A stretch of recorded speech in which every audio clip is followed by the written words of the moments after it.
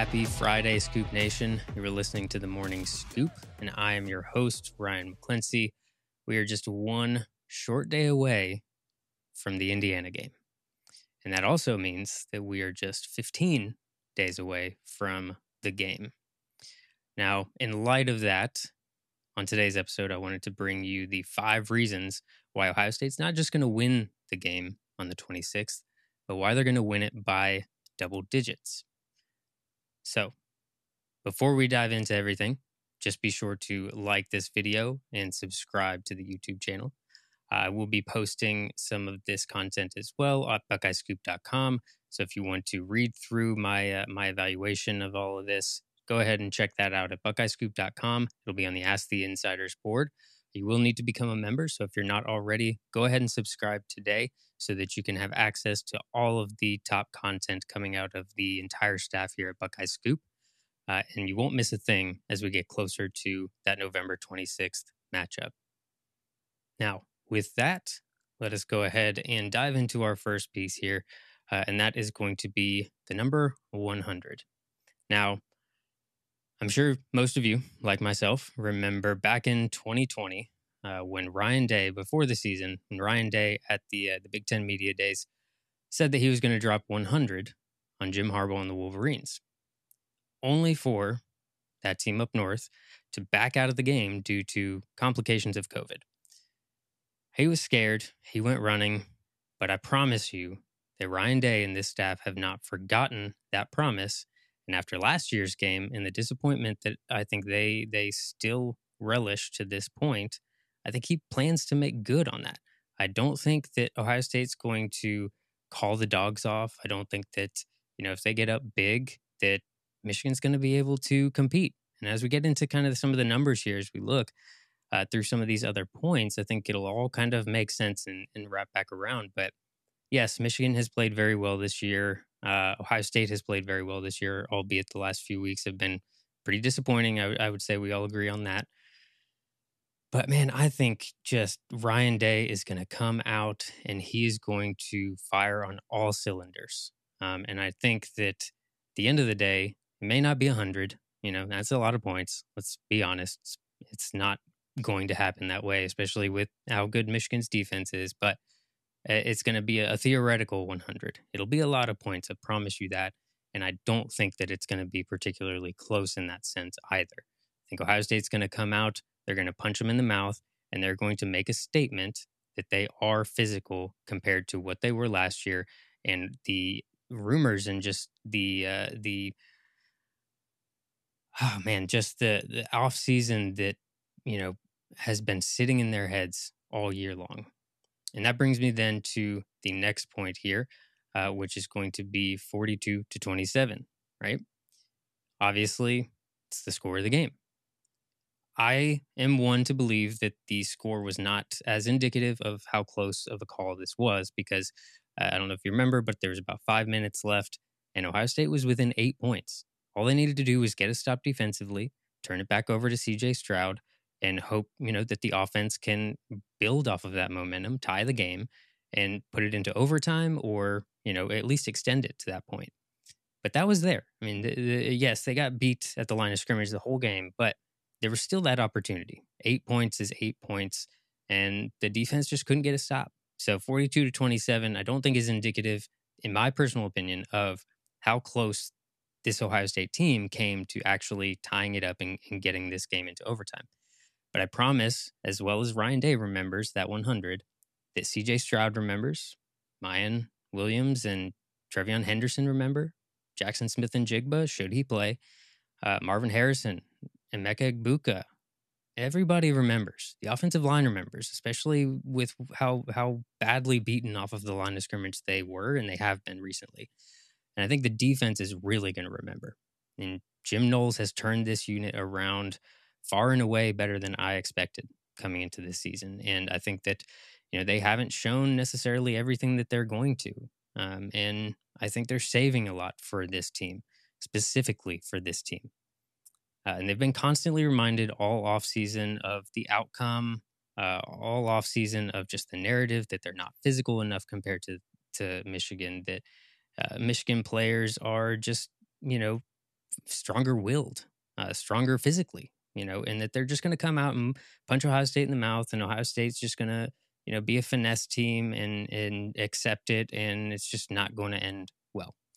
And I think Michigan players have that air of confidence that we all are just mad about. At least I am. That they think that that's going to be indicative of this series moving forward, and they forget that they've lost 17 of the last 20, and it hasn't been as close of a rivalry in the last even 50 years compared to what it was if you look at the entirety of it. And I think Ohio State players are going to come out to prove a point, not just to themselves, but to everyone, including the committee. And they're going to make a statement that Ohio State is a physical team. They are also a finesse team. They can be. They can win a multitude of different ways, as we've shown throughout the season. But I think that just that sheer power of will from this offseason and what everybody's saying about these guys, I think that's going to be key in how they perform. And I think being at home, especially, they're going to want to play and perform well in front of this home crowd. And I think they do. I tend to believe that they do. And part of what makes me feel even more confident is overall Big Ten conference play between these two teams. So each of these teams to date has played 6 conference games, 3 on the road, 3 at home. Obviously, Ohio State will be at home in this game. So I'm going to look primarily at the home statistics for Ohio State versus the away statistics for Michigan in this case. But if we look at both teams, Ohio State on average is beating Big Ten opponents on the whole, at home, by an average score of 50-14, so plus 36 point differential. Michigan beating Big Ten opponents on the road by an average score of 37-14, so a plus 24 point differential. Still a good margin there. Ohio State has played Wisconsin, Rutgers, and Iowa at home. Michigan has played Iowa, Indiana, and Rutgers on the road. Both teams are stout defensively in the second half of these games.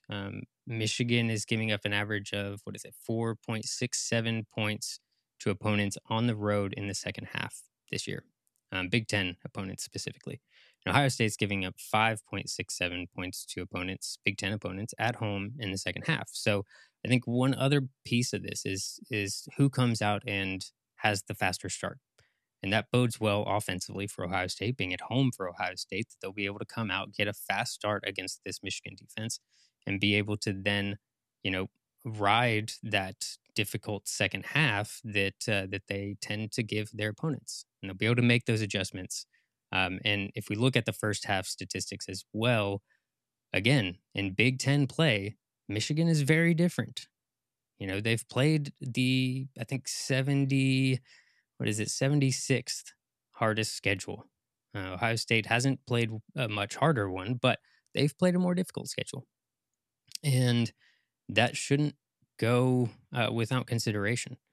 When you have teams like Hawaii, Colorado State, UConn, padding up some of these statistics for this team defensively, especially at the beginning of the year, then you're not necessarily seeing how this team plays against a tougher opponent in Big Ten competition.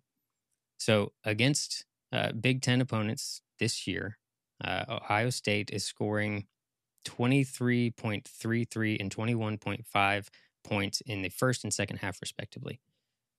Against Big Ten opponents, specifically at home, they're averaging 28.33 in the first half and 23.33 in the second half. Both are up from their average against all competition. For Big Ten opponents, giving up an average of 16.5 points per game, 13.67 at home. So that's that 14 that we talked about. Against Big Ten opponents for Michigan on the road, their first half points drop to 13.17. And their second half points jump up a little bit to 21.83. But if you look even further in those road games specifically, Big Ten road games, that first half point differential drops even more. It's 12.33 points that they're scoring in the first half of Big Ten competition on the road. In the second half, again, that number jumps up a little bit more, 24.33. But again, they've played Iowa, they've played Indiana, and they've played Rutgers on the road.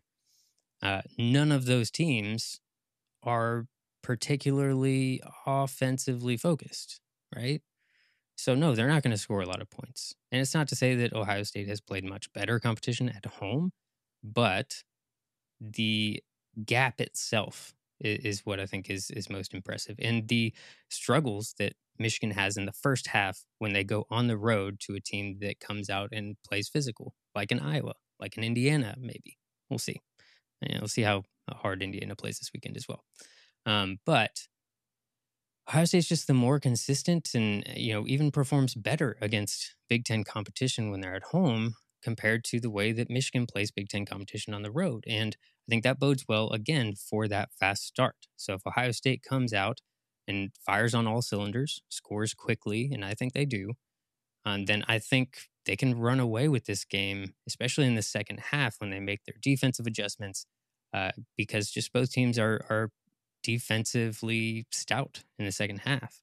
So, is JJ McCarthy going to be able to stay in a shootout with this team? Is Jim Harbaugh going to be able to stay in a shootout with this team and coach a shootout in this team? Well, I doubt it. I mean, they have the 93rd ranked passing offense. I mean, like let's look at some of these numbers here.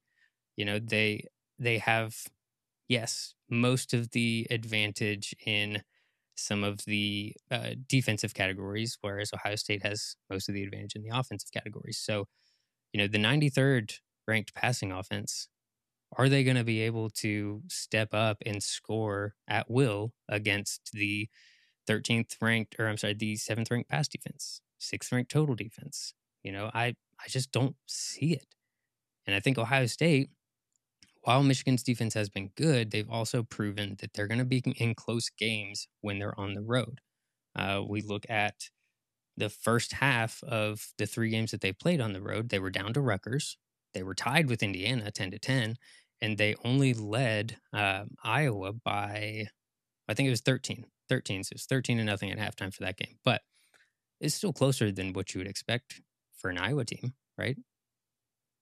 That being said, I think Ohio State's just going to come out in the first half, and we'll look at why I think that here in a second. But I think they're going to come out. They're going to have the firepower and the will and the just tenacity to come out, punch Michigan in the mouth, prove a point that they are physical and that Michigan's not just going to be able to run all over them like they did last year.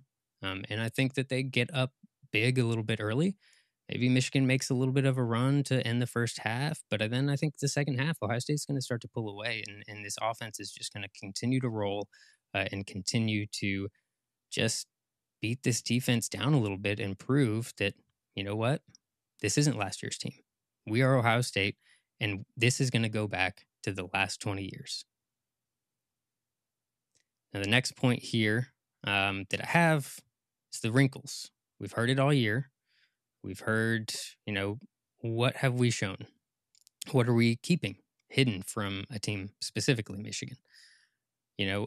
We've heard that Jim Knowles has only shown 20% of the actual formations that he has. We've heard that Ryan Day, we've seen some of the wrinkles that Ryan Day has had to pull out over the last few weeks to get the win. And have they gotten the win? They have.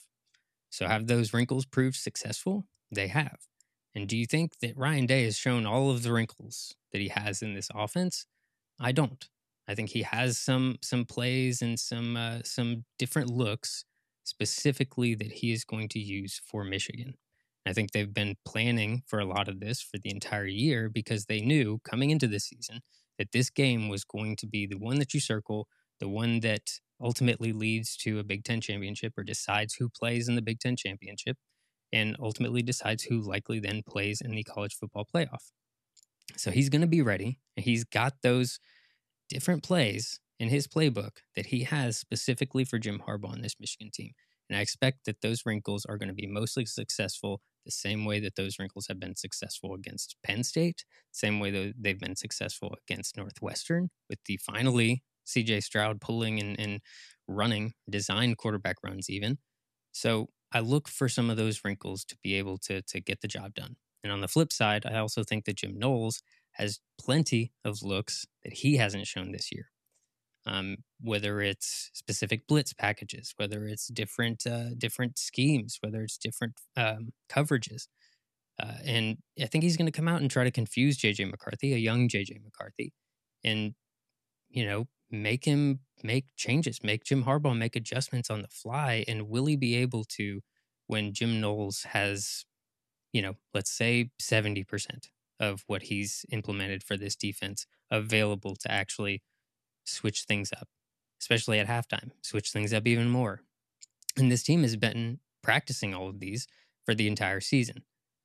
So they're going to be crisp on it. They're going to know exactly what to do because they've worked it through in practice over and over and over and over again. And they'll be able to get those different looks, confuse JJ McCarthy, and throw a wrench in what Michigan wants to do, but more importantly, what they are coming into this game expecting that they're going to do. And I think that's the key thing. Is Michigan has that air of confidence. They think they're going to come out and they're going to be able to do exactly what they did last year.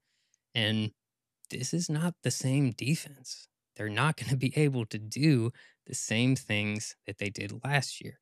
And we'll look at some of the numbers here again, as Michigan does have the edge in some of these, but there's one number in particular that I look at and I think is a stronger indication of, the actual effectiveness of both of these teams, offensively and defensively.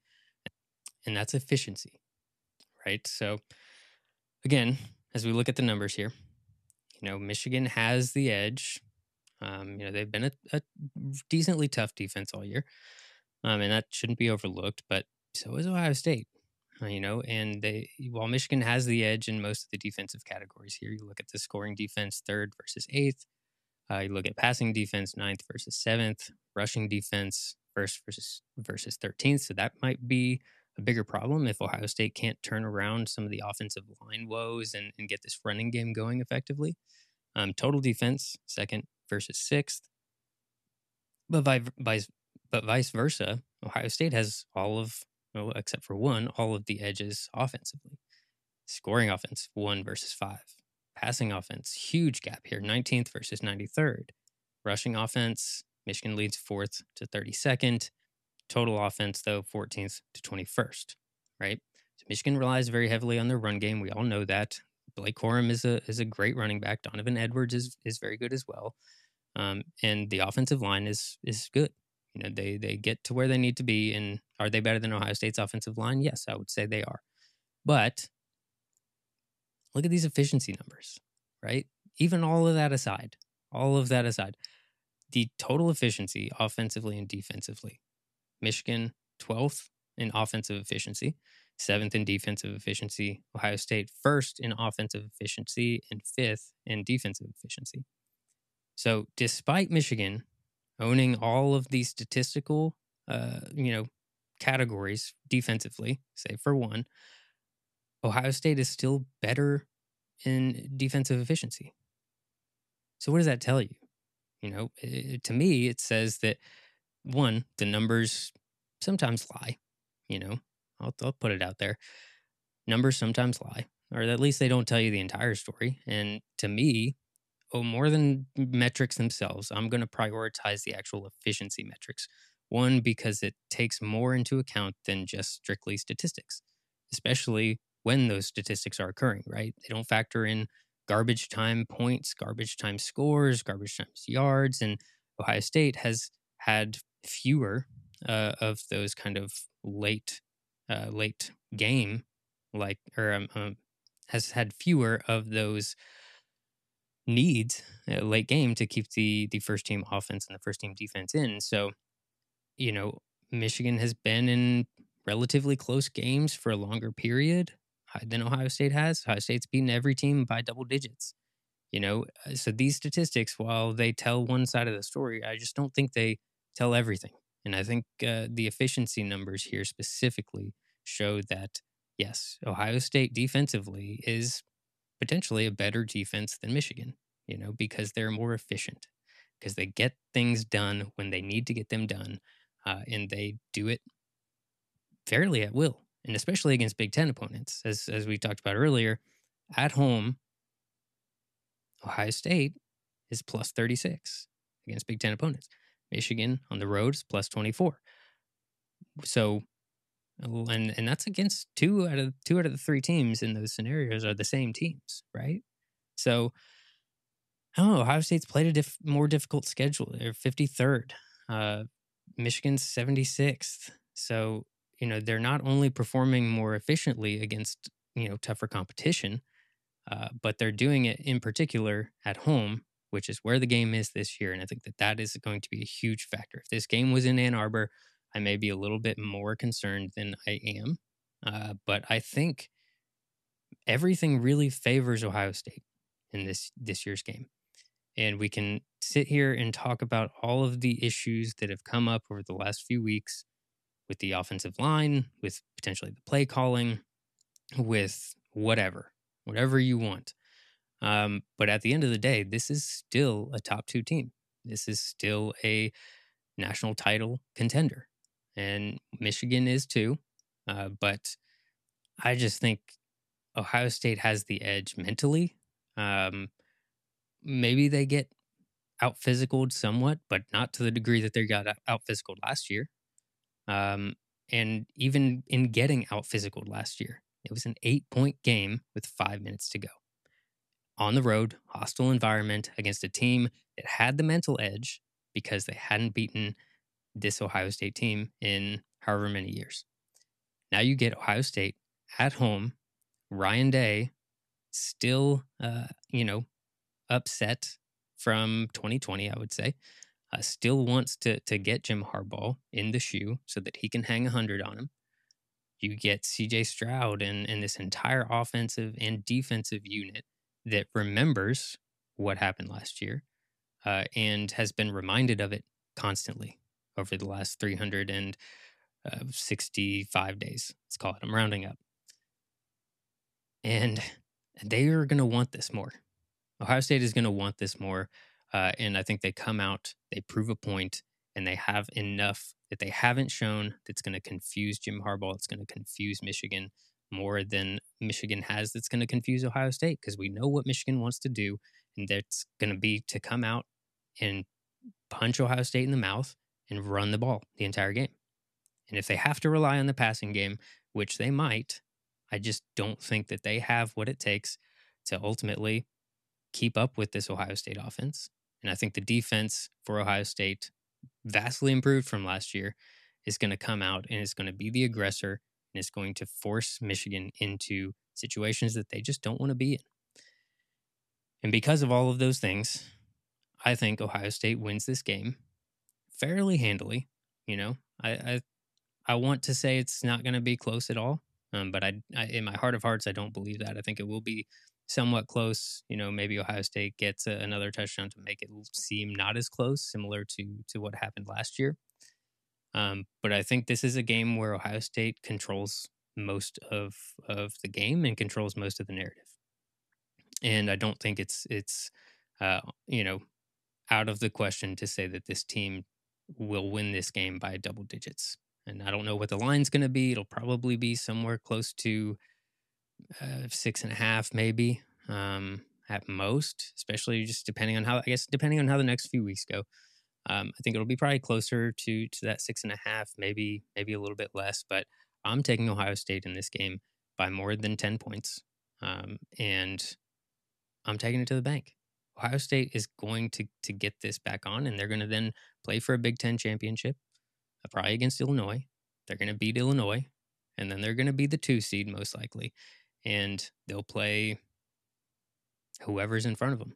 And I think this team has everything within its reach to win a national championship, and if not this year, it's got to happen soon for Ryan Day, and I think that this might be the year. Georgia has looked good, but a lot of these teams look very beatable as well, Ohio State included. And man, I just have a good feeling that this team will get it turned around more so than I've had earlier in this week. But the more I've kind of thought about it, the more I've looked at it, I think Ohio State is poised to get business done. And I like the chances at getting to a national championship and winning a national championship this year. But it starts on November 26th. Well, it starts tomorrow. Got to beat Indiana, got to beat Maryland. But then on November 26th, that's when the tests really start. And Ohio State's going to be ready. So 15 days. and we will see exactly what I've been saying here. But these are the 5 reasons why Ohio State is going to win by double digits. As always, thank you, Scoop Nation, for your continued support. If you liked this episode, be sure to leave us a 5-star review, like, and subscribe to the YouTube channel, and head on over to BuckeyeScoop.com so that you can have access to the Ask the Insiders board over the last few weeks of the regular season for what hopes to be an Ohio State Big Ten championship, as well as an Ohio State national championship.